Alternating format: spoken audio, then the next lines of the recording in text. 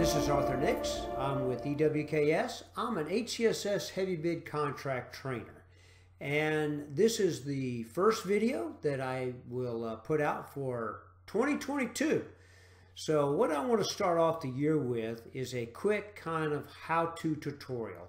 And what I want to show today is how you can get quickly out to Excel heavy bid cost information, and other than what's maybe in reports or in the exchange. And I've been asked a lot about this, how can I do this? And it's not like intuitively clear until you see it. So this is what I'm going to cover today.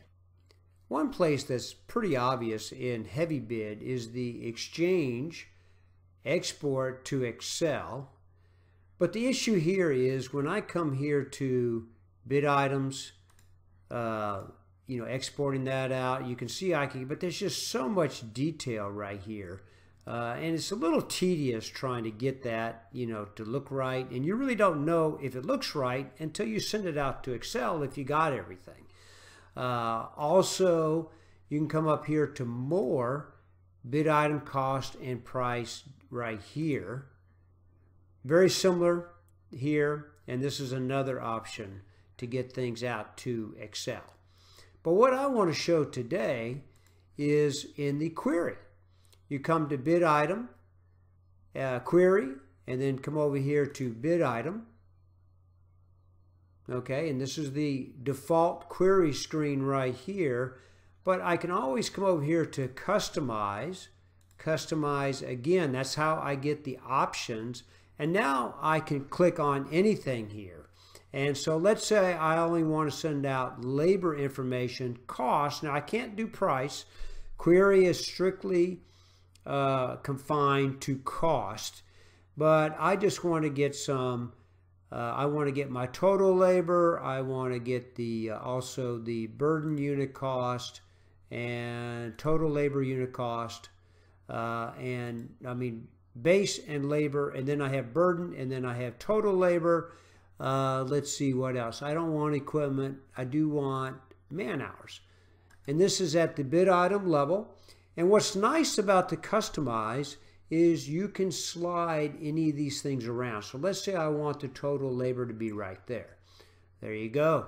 Now, and I don't really need the type here, but I do have the description. And there you go. And it's just now a right click, send to Excel. And it puts it out. And there you go. Nice, neat little export out to Excel. I knew exactly what I was going to get beforehand because I could see it on the query screen.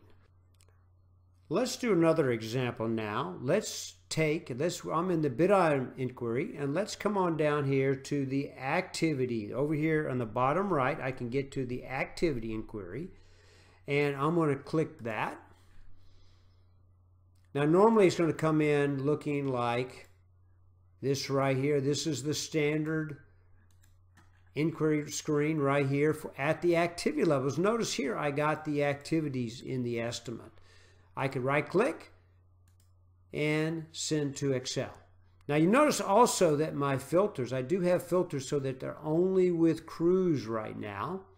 But of course I can uncheck that and I can see everything. All the activities, and just a minute, I got one. I'm going to just reset everything. I had just specific crews, and now I have all the crews, all the activities in the estimate.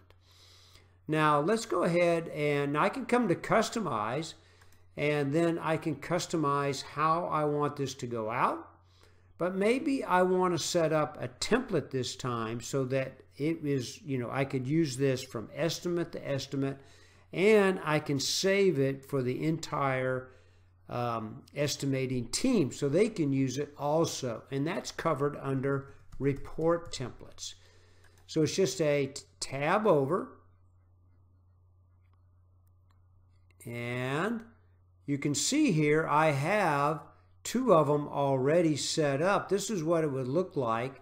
I have the utility production report, the shifts calculation, I can also just come over here to and create a new template. I'm going to do that.